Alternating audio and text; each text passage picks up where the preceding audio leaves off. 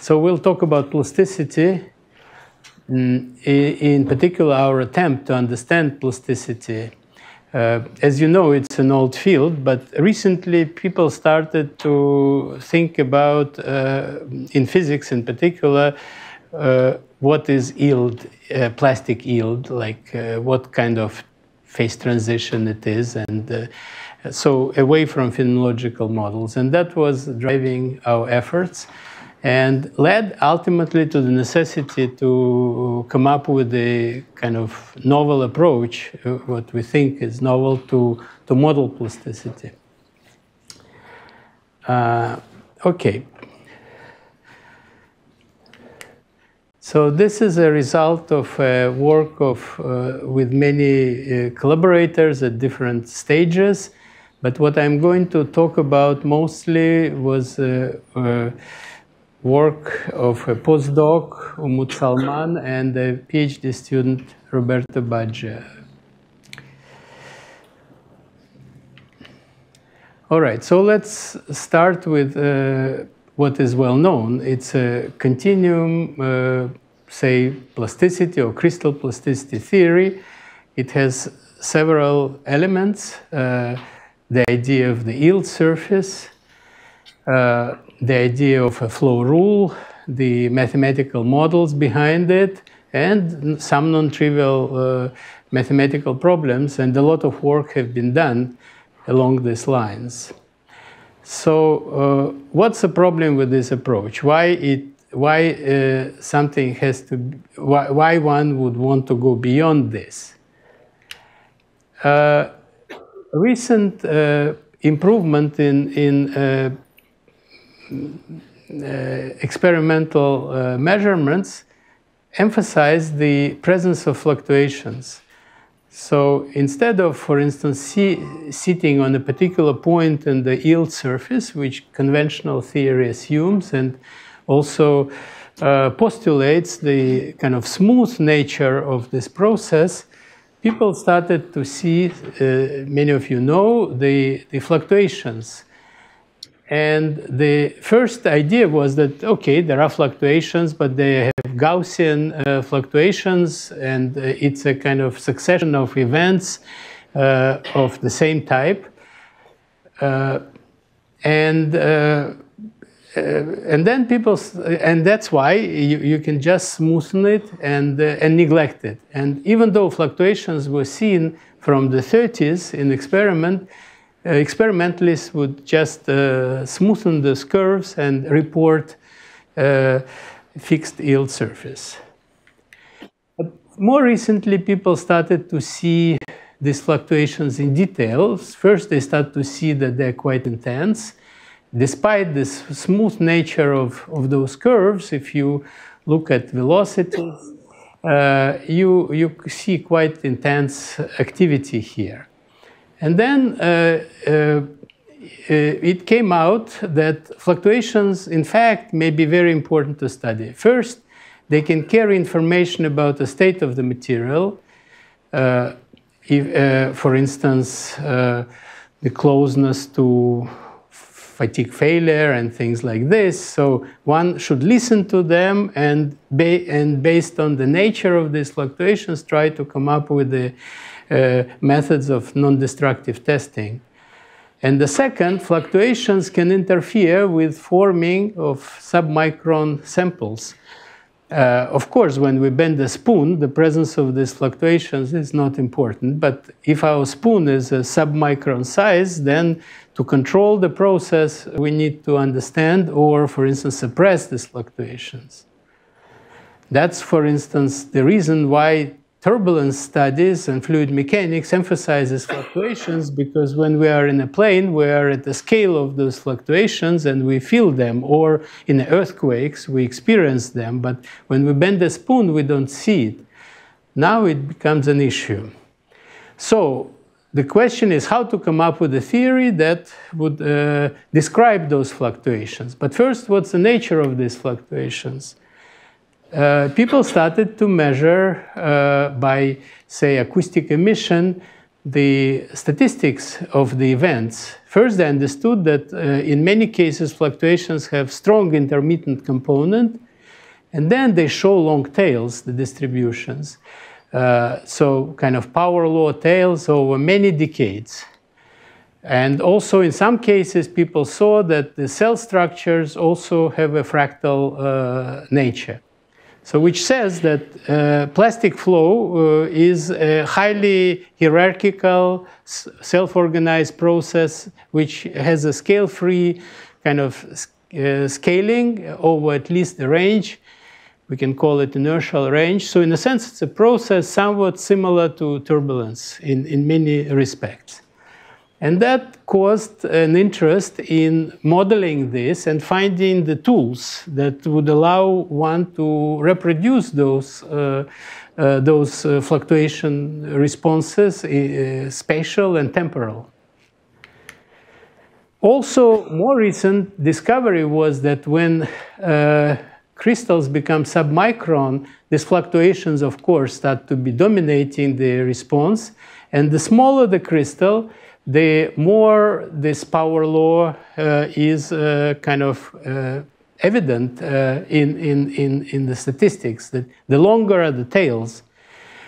For instance, bulk crystals, BCC, they usually don't show long tails, but HCP, crystals, for instance, I showed mostly HCP and FCC crystals, while BCC crystals at a small scale also show power law. So it's a kind of universal behavior at small scale, and this needs to be understood. I'm sorry, what is the temperature of your measure?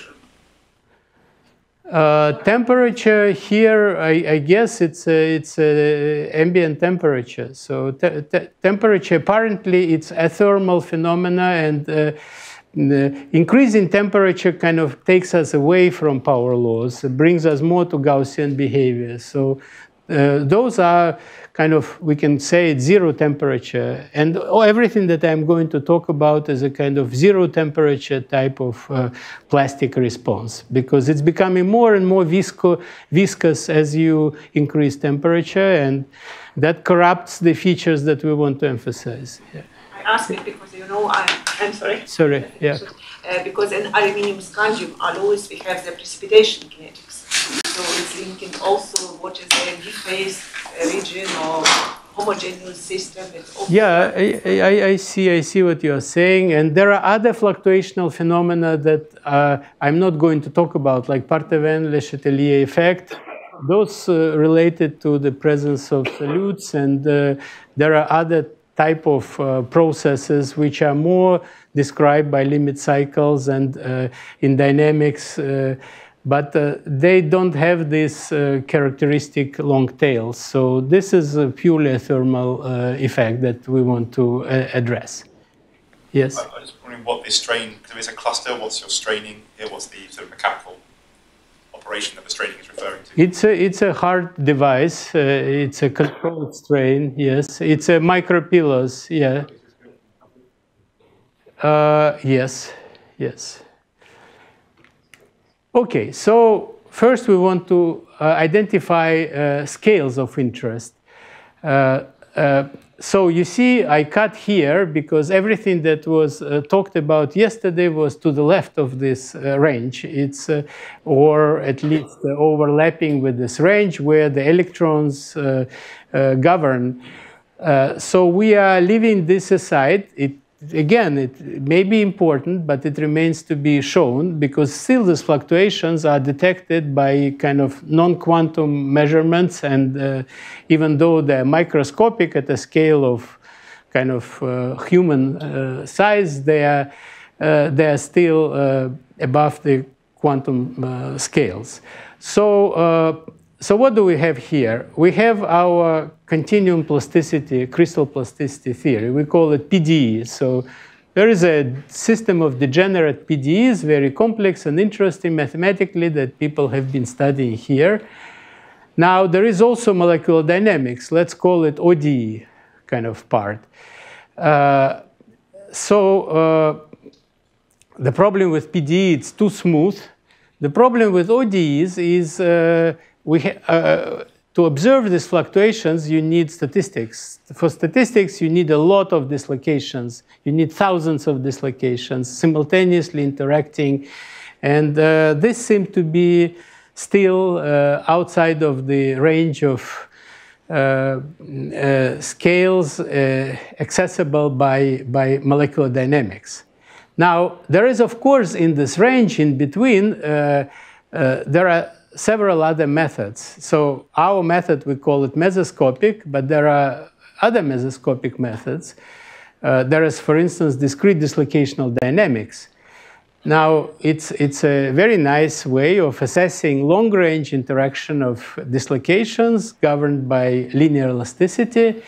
But here, during these avalanches that are responsible for these fluctuations, you may have simultaneous nucleations of thousands of dislocations and annihilation and escape on the boundaries. So what in the DDD kind of world is called local rules is not just a minor thing that is kind of present in the code. It's playing dominant role. So it's more about this short-range interaction than about long-range interaction, those fluctuations. So since many things are put by hand there, one would like to have a method, for instance, where this type of topological changes do not need to be controlled by, for instance, by hand. So, so there are other methods like phase field methods, but the problem with those that they operate with scalar phase fields, so they don't really account appropriately for geometrical nonlinearity, the presence of rotations, and so in a sense what we are proposing can be somehow linked to kind of tensorial phase field approach. So I'm going to slowly go through the ideas that led us to kind of development of this method. So we are located this. And in fact, we'll use neither ODE nor PDEs, but learn from both of them simultaneously.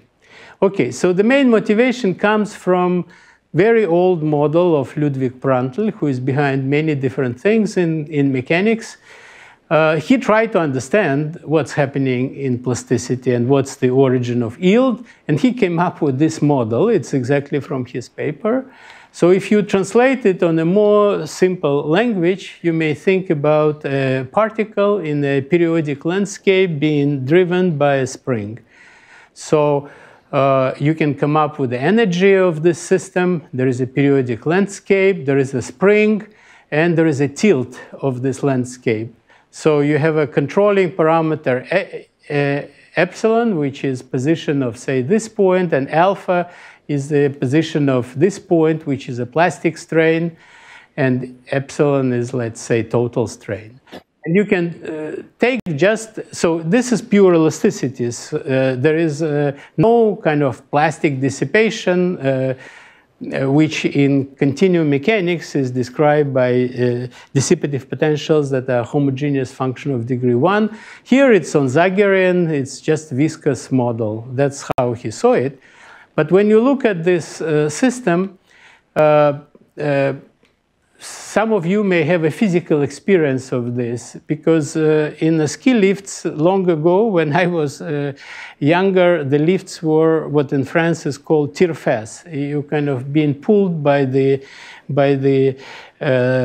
lift, and you are just driving behind in your skis, and there is a very soft spring. So if the spring is very stiff, then you just follow this landscape, and it's a smooth process. But if the spring is soft, and this was understood also in the general depinning theory, you kind of get stuck in one of the wells, and then you have a rapid transition to another well. So, and you can see it mathematically, of course, because there are some relaxational oscillations behind it. So you see that your yield is becoming kind of wiggly kind of curve here, This is stress, this is strain. You go up, you go down. So there is no distinct yield surface, but there is some area where these jumps are happening. So this is the main idea of this, of our approach. Ultimately, you don't use plasticity explicitly. You use elasticity, but in a very bumpy energy landscape that apparently comes from microscale, and that's what we're going to discuss. And then if the driving is much slower than the viscosity here, then you have a set of discontinuous processes, and that's where dissipation takes place. So, but behind basically is the elasticity theory. So it's a kind of elastic theory. I call it elastic model of plasticity. Okay, so now where is this periodic landscape in plasticity? So we understand that plasticity is related to what is called slip. But if you, what is slip? It's just a kind of translation of one part of the crystal with respect to another part. But if you relabel the particle, the bonds here, so the particles are the same, you see that it's a kind of a localized shear. Localized shear that brings the system back to itself. That gave rise to the concept of lattice invariant shears, which are deformations of crystal lattice that bring the lattice to itself. And you can easily imagine that you ultimately get a periodic energy landscape. So how to get it from microscale?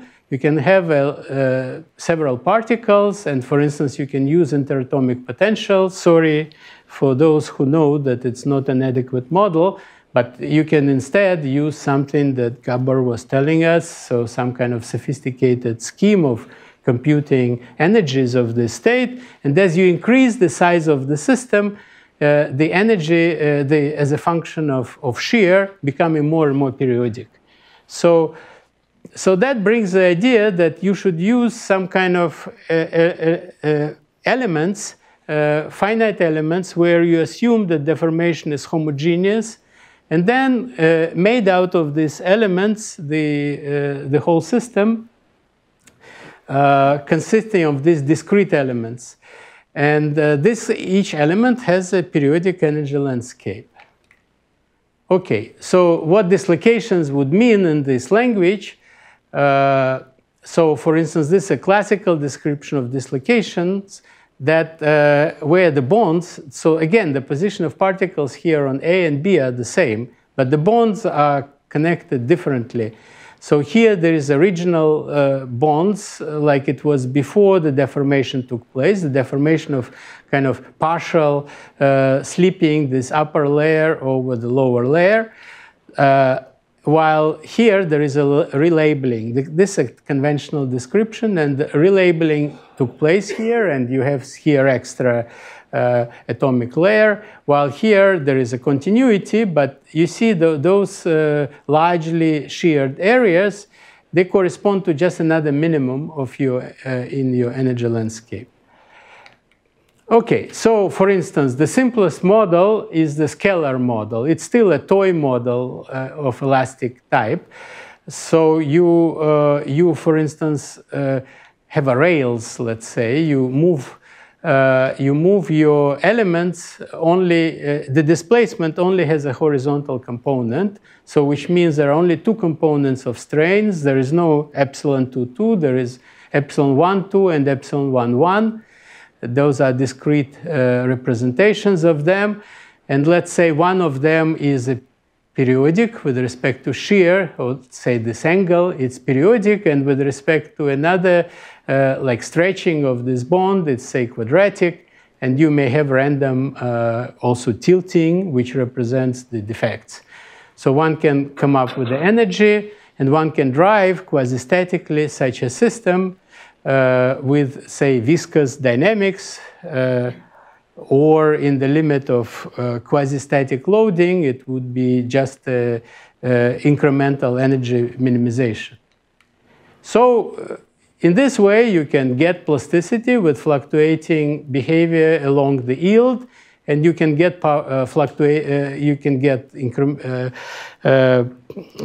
intermittent fluctuations with the long tails. So, in fact, you can also get a fractal structure of the dislocation configurations with kind of correlations with long tails.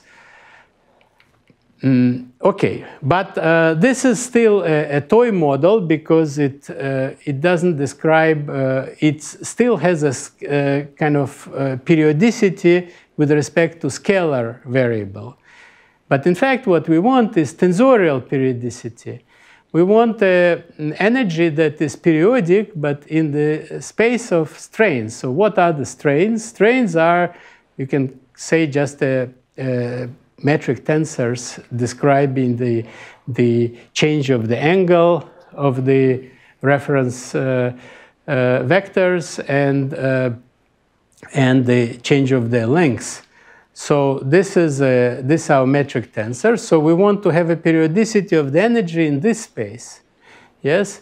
And we want to represent the lattice. For instance, in 2D, so to represent the lattice, we want to find which states are equivalent in this periodic landscape. Just, I will repeat here that to characterize this energy landscape, in fact, the minimal characterization is just 1/2 of one period. If we know the energy is in 1/2 of the period, we can construct energy for any strains. So that what is left for microscopic models is to come up with this curve, this piece of this curve. You see here we have a smooth ones and we have piecewise quadratic, because piecewise quadratic allows us to interpret it as a soft spin models, integrate out completely elasticity and reduce it to integer valued automaton. But what I want to say that from microscale we only need half of this period. Yes. Yeah. Right. Just to understand a little bit. So the theta and the psi here, you can think of as like the elastic and the plastic strain. So is the U then a displacement? No, they're both elastic. They're both elastic. Everything is elastic. We haven't said so far what is plastic strain, but I can tell you now that, for instance, when you're inside the well here, this is elastic deformation. But when you change the well, this is a plastic deformation. So here, plastic deformation is described by integer valued variable. So plastic strain is quantized in this sense. U are horizontal displacements, yeah. Okay, so the group is, it's called JL2Z. It's the equivalence of the energy is controlled by this transformation of metric tensor C. And M are matrices with integer entries and determinant plus or equal 1. Plus or equal 1 related to reflections. So as you see, the plastic strain is this kind of discrete variable, but it's a matrix valued. It's a kind of metric value spin. In fact, those ideas are not new. So they probably go back to Jerry Erickson, who already in 70s and in 80s were saying that one should, in continuum elasticity, consider energies that are globally periodic. Then there were also work of others, including students of Erickson, who constructed some examples of this periodic landscape. But the problem is that if you use it in a continuum framework, then the energy is highly non-convex. And if you, for instance, look for global minimum and do relaxation, then you are getting fluids, essentially. So one should not go to global minimum. But here, we also have a finite scale of our particle, effective particle, that is a cutoff scale that allows one to have a non-trivial minima here. So we're not putting higher gradients and length scales like in some phase field models, but putting them in the form of the finite scale of an elastic element. So how does the Erickson-Pateri neighborhood fit into all this? It's coming. Okay. Okay, so yeah, for instance, in 2D, we have 3 components of our metric tensor. And if we want to stay in determinants equal to 1, which is a non-volumetric part where the symmetry is operating, because lattice invariant shears, they preserve volume, then we're essentially in the C space, we are living on this hyperboloid, determinants equal to 1. So, but this hyperboloid, we need to now divide into equivalent periodicity domains based on this symmetry. So that's how it looks like, because this GL2Z group, it's a finite, it's a discrete infinite subgroup of the group of isometries of hyperbolic plane, and it creates a tessellation that's called Dedekind tessellation, that's known from 19th century. That's basically division of this hyperboloid on equivalent domains. So the minimal domain, you remember I was talking about 1/2 of this parabola, it's this domain, gray, it's put here as D. So for instance, if you start with a square lattice, and shear it horizontally, you can get an equivalent square lattice, and this is this point S3. And if you shear it vertically, you can also get an equivalent lattice, it's S2. But in fact, all squares here are all equivalent energy wells. So one has to think about Landau type of potential, but with infinite number of equivalent energy wells. So it's convenient to project it, this 2-dimensional surface. And there are 2 well-known projections, Poincaré on a disk and Klein on the upper complex plane. And here we, again, with squares, we show the equivalent square lattices. And with triangles, equivalent triangular lattices with hexagonal symmetry. Okay, so this is another representation, and this is the Pateri neighborhood. So you remember this D was only this domain here, but now we do also reflections. So we reconstruct the whole energy wells. So if we combine, so for elasticity, it's important this whole area. This is essentially elastic domain. So when you get out of this domain, you have plastic deformation, which means that you are moving to another well. So another well here, for instance, this would be this type of domain. It's just that it's distorted because we want to represent infinite number of wells on the finite domain, so we have to squeeze them more and more as we get to the boundary. So if we construct now the energy, so for instance, with the dominating phase, square phase, so it should be a minimum of the energy. But then, for instance, this triangular phase, triangular lattices would represent saddle points, degenerate in this case. And then there would be other square lattices, again, minima. So those are, for instance, 5 equivalent square lattices that are distinguished by lattice invariant shears. In fact, everything is happening inside this neighborhood. So when you get out of this neighborhood, you are getting to equivalent wells. So you can think about passing this point as being reflected back from P to P prime, and then going further and coming back to O. So this lattice is exactly equivalent to this one. So if you remove bonds, it's the same points. So essentially, we need, so the only thing we need to operate plasticity is to know the energy surface inside this, this neighborhood. Even though, even I said we may only constructed in this triangular domain. And then we know it for any strain, and we can do our kind of minimization procedure. So that's where we need maybe electrons and methods that are currently developed. But so far, since we are making first tests, at least to capture those fluctuations, it was enough to use interatomic potentials that were created to make square lattice as a ground state here to make these first runs. Yes?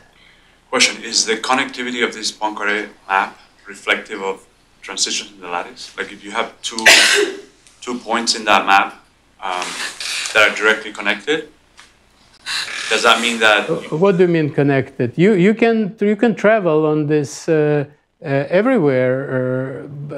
For instance, here what we show O prime, it's going from this square to this square. So it's a path, for instance, pure shear, simple shear, sorry. Simple shear connects those 2 points. And then you can go further. And depending on where you go, you activate one slip plane or another slip plane. It's actually travel in this. We are going to see how landscape looks like because it's still kinematics, but we would need to construct the energy on top of it.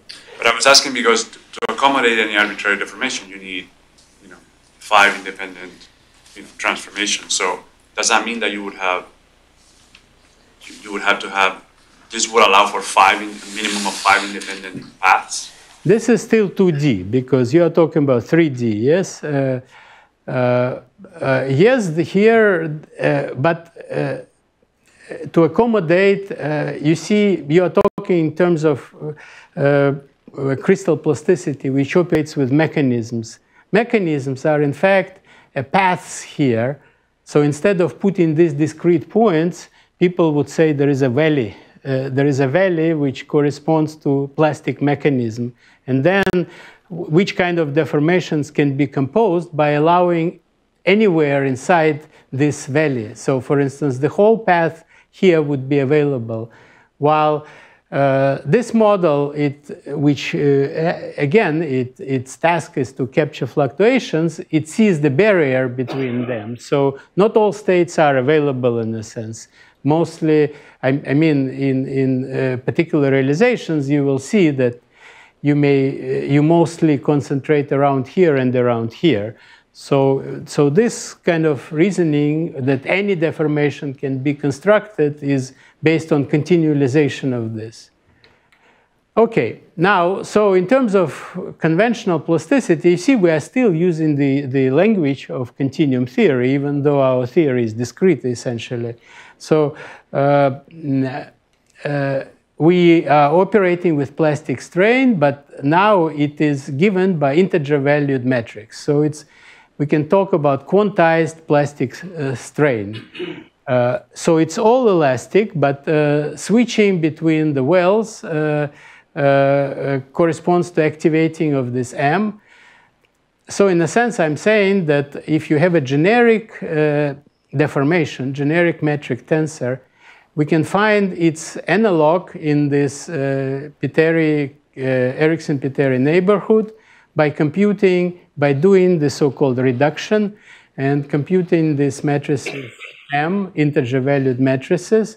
So it's enough to know only the behavior of energy inside this neighborhood, and then we can compute energy of any state. But for this, we need to know the magnitude of this discrete plastic strain. Okay, now there is a problem with linearization of this. For instance, if you look at these 2 paths connect, so suppose this is our original square well, and those are the 2 equivalent square wells. So if we do geometrically linearization, we are essentially looking at the tangent plane here and near this point. So these 2 paths overlap. So we neglect this alpha square term along this path, and they overlap. That's why in classical crystal plasticity, where they use linear elasticity, they don't know very often which slip plane to activate because they're equivalent, and they have to have a special rules that tell which plane should be activated and when, while the nonlinear theory would do it by itself.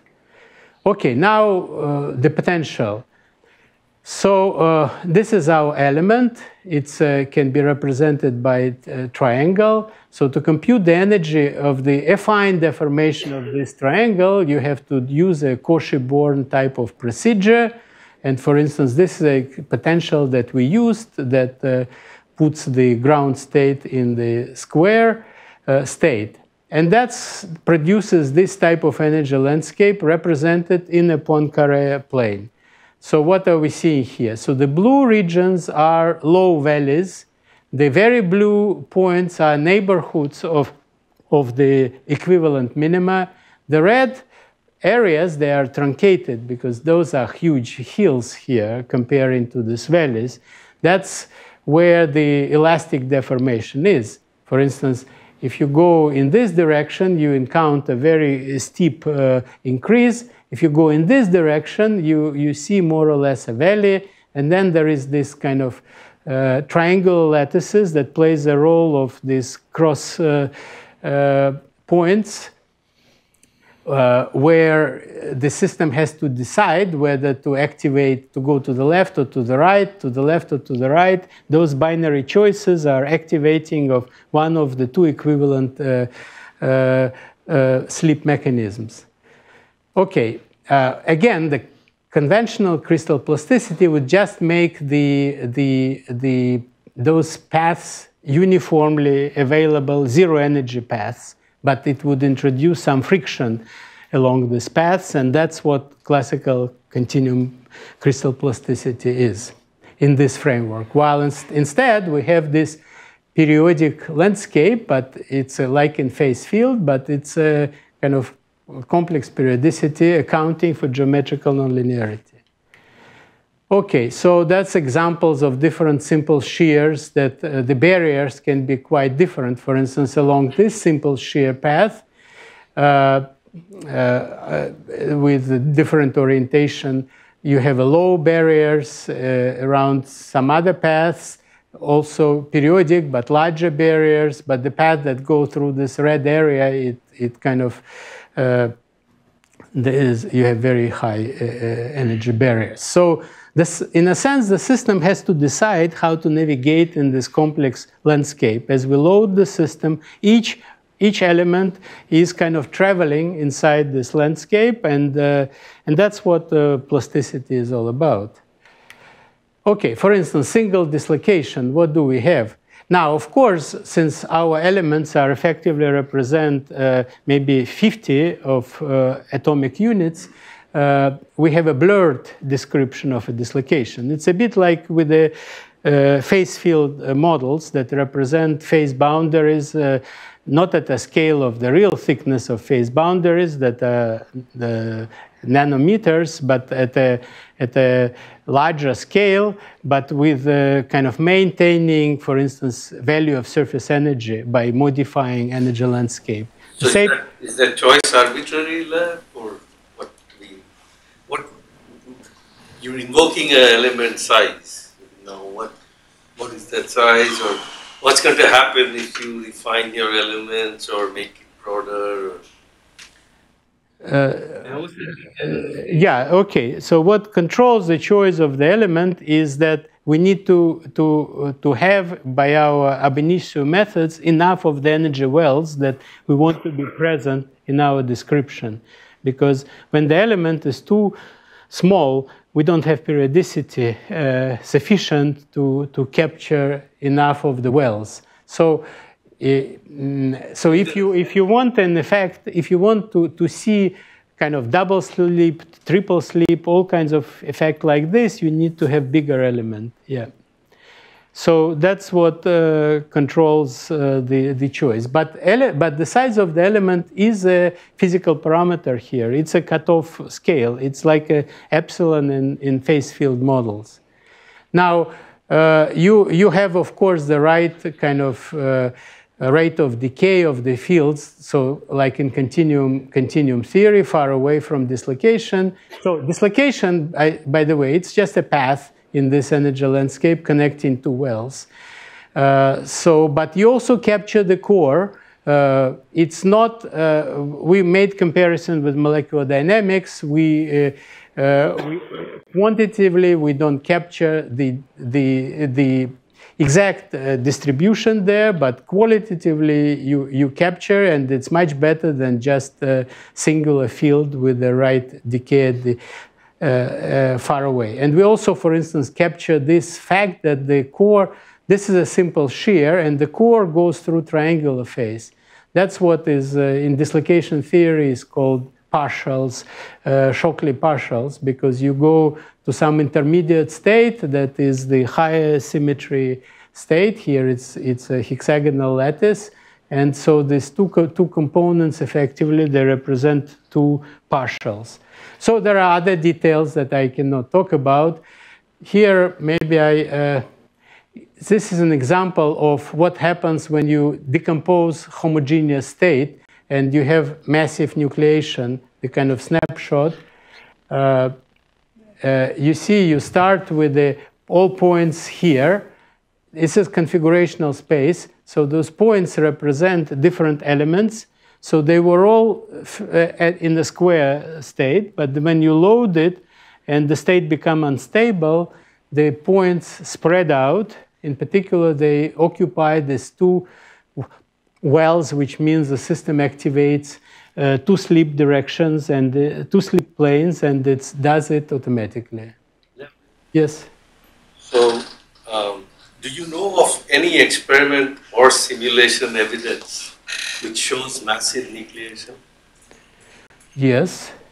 There are simulation meaning not phase field or what you do. I'm talking about, say, atomistic simulations or experiments where massive nucleation happens. Because, you know, the understanding of avalanches is not massive nucleation. There are tons of dislocations, or maybe a few, they move, but nucleation is not. Yeah, here we emphasize nucleation because we take a carefully prepared initial state, which is kind of cold, which is kind of pristine, if you want. So there are some experiments with crystal plasticity.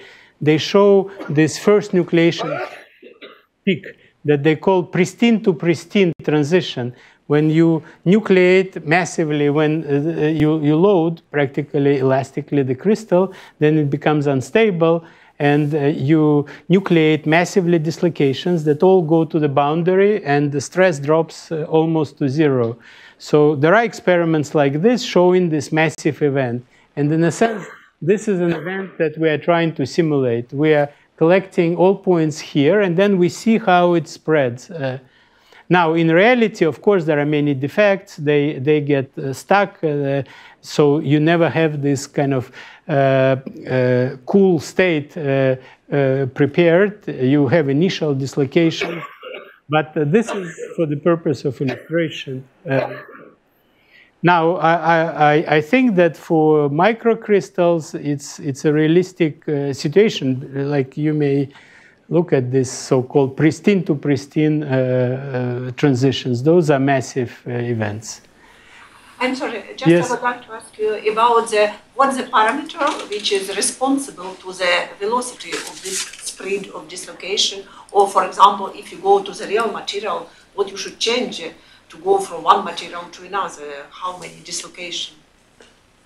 Okay, so velocity here, you see we are doing quasi-static process, but of course there is this viscosity that was already in Prandtl model. Here it's a kind of, during this avalanche, there is a numerical time where we do like steepest descent or something like this that imitates viscous relaxation. So this is the time scale of this process.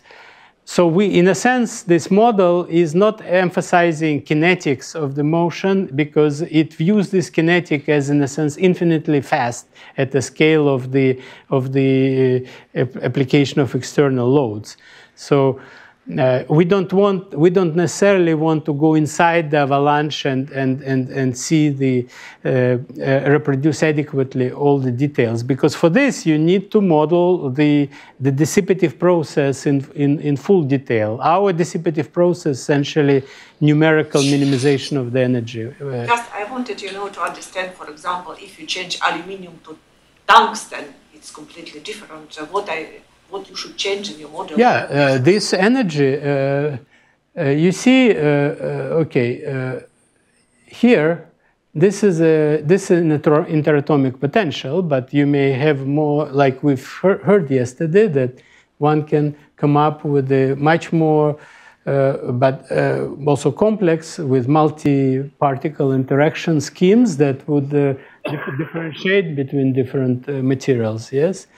But if we are in FCC, if we are in particular crystallographic symmetry, the location of the wells cannot be changed. It only affects the nature of the barriers between the wells. So the major symmetry is given by the crystallographic symmetry of the lattice. But the barriers, of course, they control this kinetics and all this, so they are material dependent. Okay. Now we also did simulation of indentation and compare it also with molecular statics. So there are some examples, but I don't think I have time to go in details, but we did comparison with molecular statics. We also have these intermittent fluctuations here. And also power laws are recovered. But maybe I'll just say a few words about, also you have a cell formation. I'll say a little bit more that how this method allows you also to see some important microscopic aspects that our material scientists have been studying for a while. So, for instance, if you look at a pure shear, before we looked at some simple shear paths, pure shear path is not along the valley of the, and so as a result, for instance, this is elastic deformation. You have this dramatic drop, as I said, almost to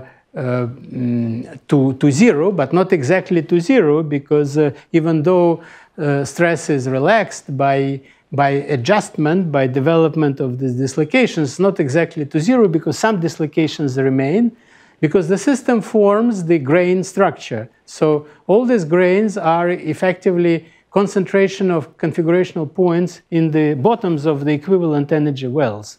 And they look like rotations, but between them there are still remain some kind of dislocation that form grain boundaries, and that ensures that there is still some energy here. This is how it happens in stages. I don't have much time. We analyze this decomposition patterns. For instance, you see here there are two grains, there is a relative rotation, and it turns out that the relative disorientation of these angles is special, and these boundaries are quite localized. Turns out that this is a so-called sigma 5 grain boundary, which was known to crystallographers. But we also found that inside the grains, what looks like rotation is, in fact, is a microtwinning. And one can compute by looking at rank 1 connections, the orientations of these corresponding laminates, and their and you can predict how those grain boundaries would be oriented. So one important fact here is that rotations, what looks like rotations here, you see that here we only see atoms, so we don't see the history. So it looks like this grain and this grain just rotated, and it's a finite rotations, like almost 37 degrees. It's a so-called high angle boundary. But when you look at the method allows us to see the history of individual elements, and you see that in fact it's a microtwinning, And in fact, this shows how this microtwinning develops. It's a propagation of the interface. Again, here I have to say a few words. So this is a square well. What's shown in black is what we call apparent yield surface. It's the kind of boundary where strong ellipticity of the continuum equation breaks. So if we operate it in continuum mechanics, not in a discrete model, then we would be kind of elastically stable everywhere inside this neighborhood. Now, in reality, we have a discrete system, but this would be a kind of a pure shear of this type. So when we go in this direction, we deform it like this, but then at some point when it gets out somewhere near this apparent yield surface, I say it apparent because there is no yield surface in this model. As soon as you are out of this kind of domain of ellipticity, the different elements, depending on the environment and kind of non-local background, they transform to another well because they become unstable. So it's a kind of diffuse area of yield. And for instance, it's instead of this homogeneous state, it breaks into mixture of these two wells, which means that it's a laminate. And that's how this laminate grows. And I think I have a movie.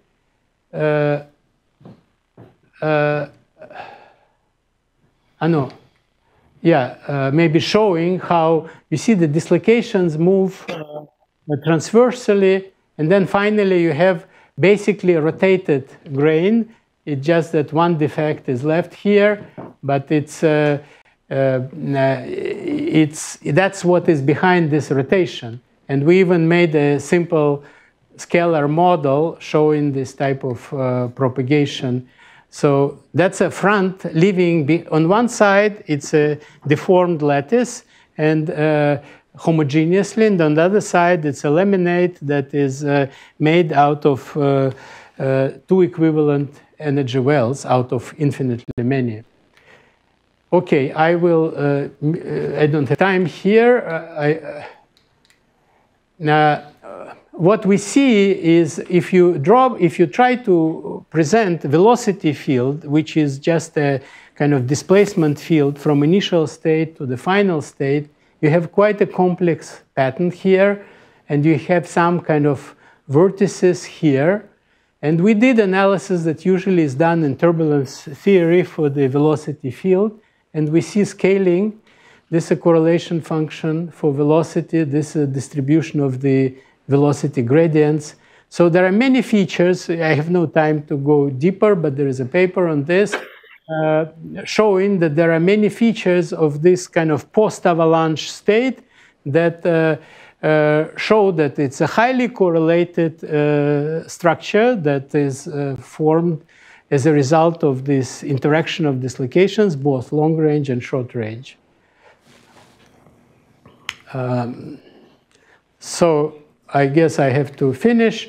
So kind of we observe this type of patterns. This is more magnified, so we can talk about plastic turbulence. Now, I have some part of the talk on this automaton, discrete automaton, which is in scalar cases very easy to represent.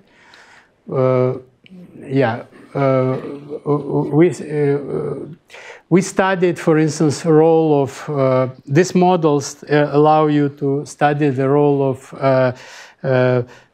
quenched disorder and to explain somehow non-universality, because people see in different type of exponents in power laws here. And this model explains this non-universality, identifies something that can be called a critical point here. Also, you can consider cyclic loading. But so now the challenge is in 3D, because in 3D, the energy landscape is the elementary energy space is 5-dimensional, not 2-dimensional like here. And this shows preliminary sections of this energy landscape in 2D. So it's kind of becoming very complex, but that's where the kind of electronic methods would be needed to reconstruct this landscape. But again, there is a hidden periodicity here. You need just to kind of machine learn the small neighborhood, which is elastic, and then you automatically spread it all over by symmetry. Okay, so the conclusions. So basically, we start with this type of models. We get some complexity that's comparable to turbulence, which in a sense means that this language is adequate for this type of mesoscopic language, even though you blurred some of the details at the micro scale, but it basically captures the interaction, short-range interaction between dislocations sufficiently to allow them to self-organize in this way. So geometric nonlinearity is very important. There is no yield surface. There is no flow rule. There is a quantized plastic strain. There is a matrix-valued spins. You come up with discrete automaton if you can approximate wells by, say, parabolas. And that gives apparently adequate description of plastic fluctuations. Thank you.